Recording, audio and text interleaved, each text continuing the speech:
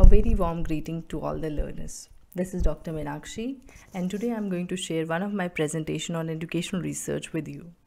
In this presentation, we are going to explore the concept, scope, purpose, characteristics of educational research, types and steps of educational research.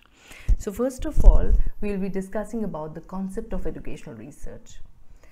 And for that purpose, we really need to understand the basic, what is education and what is research. Education, as we all know, is the process of aiding learning or acquisition of knowledge, skill, values, beliefs and habits. Whereas research is basically, in the title also suggests, it is the searching of something which is already there. It is search for the truth, for the reason or discovery to new knowledge. And when we combine these two, education and research, we'll find educational research, which is the scientific field of study that examines education and learning processes and the human attributes, interactions, organizations and institutions that shape educational outcomes. Also, it refers to a systematic attempt to gain a better understanding of the educational processes, generally with a view to improve its efficiency. It is a systematic, formal and intensive process of carrying on the scientific method of analysis. Now, when we talk about the scope of educational research, the essence of educational research varies with a gradual development occurring with respect to knowledge and technology. So, educational research needs to extend its horizons. Being the scientific study of educational process, it involves institutions and individuals. When we say individuals, it comprises of students, teachers, educational administrators or managers, parents, and when we talk about institution, it is basically schools, colleges, universities and research institutes. So basically, educational research discovers the facts and relationships in order to make educational process more effective. When we are concerned with the scope of educational research, it is basically understanding the classroom practices, teaching, learning methods and teacher-pupil behavior. Because of that understanding, we can determine what should and what should not be there in the teaching learning process cycle. How can we improve the effectiveness of this teaching learning process? Second scope is to identify the gaps in the recent processes, policies and programs. So it's very important factor that we need to understand that the programs, the policies, they need to be revived as per the need of the child, as per the changing society needs, as per the changing education system. So time to time, this sort of educational research helps in understanding and identifying the gaps that the present policy or the program is having and improving based on those. And the third and the final thing is evaluating the effectiveness of a particular program. So it's a very important factor to understand a particular program or a policy which is already in progress, whether it is able to fulfill its purpose or not, whether it is apt to the need of the child, to the need of the society and to the need of the basic education structure. So evaluation is very important to understand where to improve, what new things to add and what new concepts to be explored during this process of teaching, learning, explorations. So this was about the scope of educational research. Now we'll talk about the purpose of educational research. As we have already talked that educational research is something which facilitates the teaching learning process. It is something which adds to the existing stock of knowledge. It is there to build a new knowledge regarding the methodology, pedagogy or other core subject areas.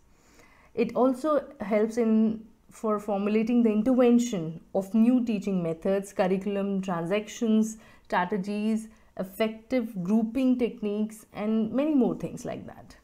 It also helps in realizing the exact problem of educational structure, as we just talked in the previous slide, that we get to understand what could be there in the classroom, what could be modified, what needs more of an approach or methodological improvement. So it helps in realizing that exact problem in the educational sector. And because we are able to realize now, we'll be able to solve also, because we knew the problem, so we can solve it. To solve a problem related to classroom, institution, administrative level, policy level, which level needs some recommendation, which needs some improvement, it all is found with the help of educational research, the researches which is undertaken to understand the problems in these basic areas. Now we talk about the next thing, that is the characteristics of educational research. So basically, educational research, it's a very highly purposeful activity. It deals with educational problems regarding students and teachers. It helps in formulation of objectives. It has a logical process, and it eliminates all the kind of personal biases a researcher could have. It helps in continuous inquiry and research of knowledge, and also it directs towards the solution of a particular problem, as we have been talking in the previous slides also, that this sort of an educational research, it empowers to form a better pedagogical, a better teaching learning processes to make teaching learning more fruitful and learner oriented. Now there are different types of educational research as per the purpose and other things. We are just going to discuss about basic research, applied research and action research here. Basic research, as the name might suggest here, it is focused primarily on the formulation of a theory or contribution to the existing body of knowledge, right? It is an investigation on basic principles and reasons for occurrence of a particular event or process or phenomena. It is also known as theoretical research. It is original or basic in character. It provides a systematic and deep insight into a problem, and it facilitates extraction of scientific and logical explanation and conclusions on it. So basically we can say the basic research, which is also called as a pure research, fundamental research, theoretical research, it helps in building new frontiers of knowledge.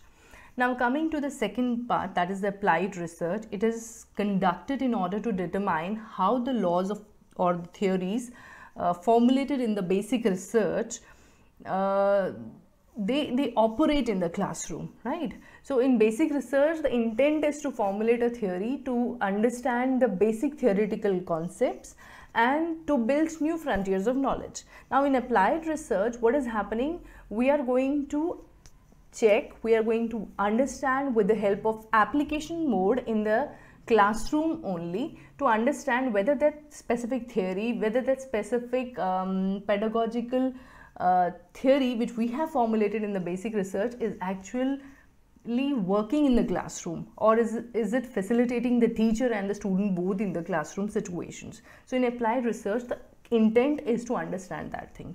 Now talking about the action research thing, it is focused on the solution of an immediate problem and not on the development of any theory or on finding out the application part of that theory.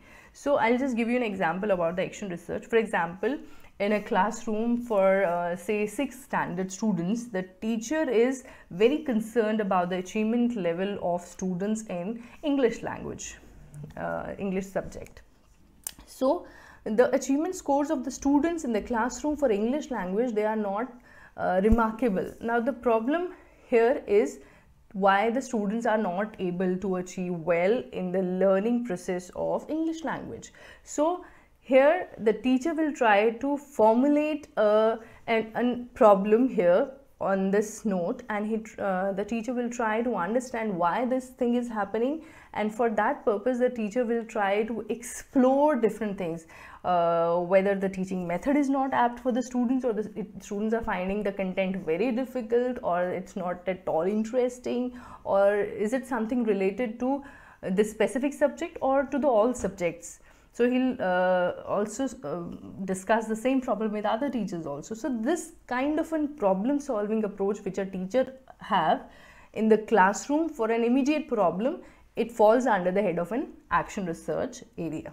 So in action research, the intent of the teacher is to find out the solution of an immediate problem which is in the classroom and try to explore that problem in the classroom and find the solution on the spot kind of a thing. right? So this was all about the 3 types of research, educational research: basic, which we also called fundamental, pure, or the theoretical research, then applied research, and action research.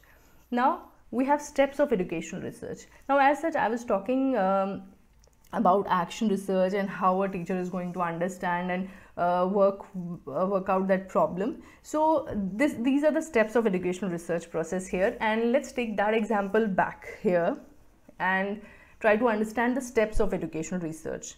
So first step is selection of a research problem. If we take back that example from action research, the teacher will select a research problem. So what is the research problem with the teacher here is the academic achievement score of students for English language are not as per the set learning outcome or the set learning objective.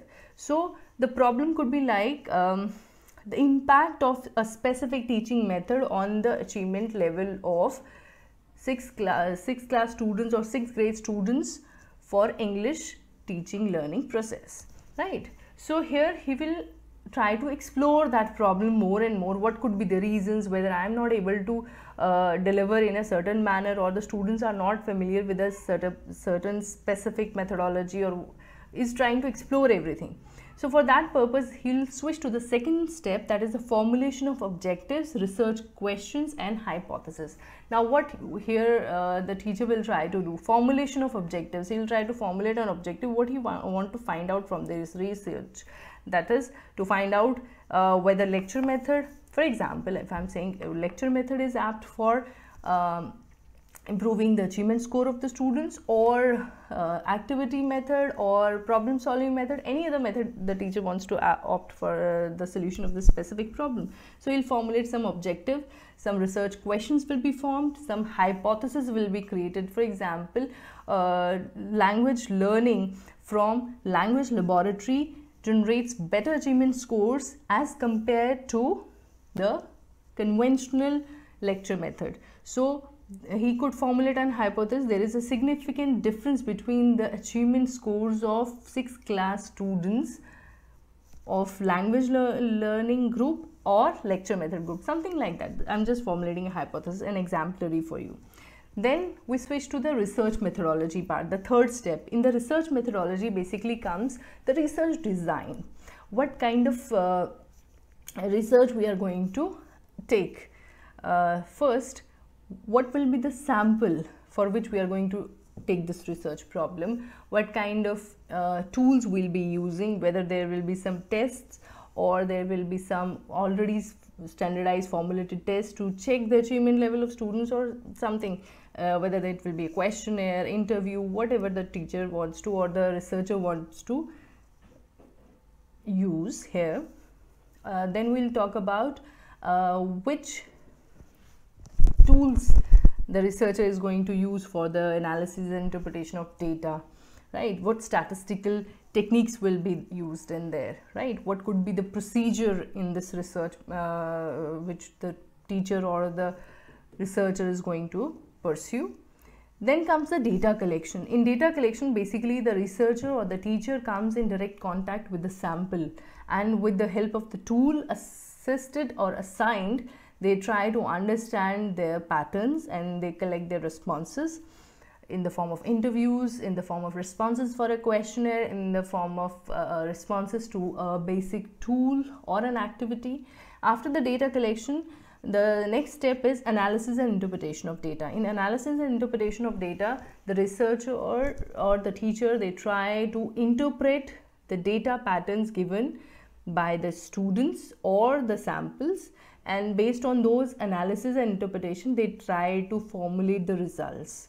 They try to draw out the conclusions and understand the basic results, which actually deals with all the variables used in the research. Then final and the last thing is reporting the results that they have found out from analysis and interpretation of data. They finally try to report the results in the form of conclusions or discussions, and this way these steps actually facilitates the educational research, right? So This was a mere attempt to make you familiar with what is educational research, what is the characteristics of educational research, the purpose, and basically what we can say the types and steps of educational research.